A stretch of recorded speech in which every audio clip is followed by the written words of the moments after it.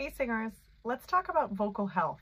One of the biggest challenges of being a vocalist is that when your body isn't feeling well, your instrument isn't able to function properly.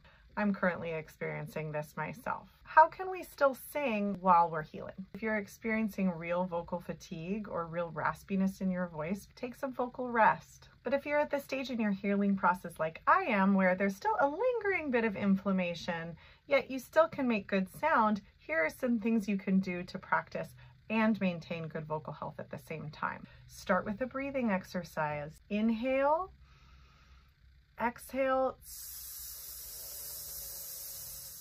Now let's add some resonance. Inhale.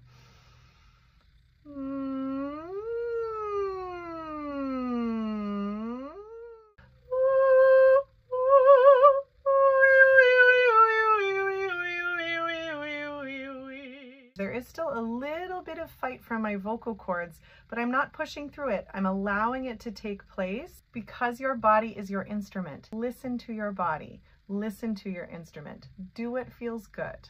Every day you get to wake up and explore, what is this capable of today?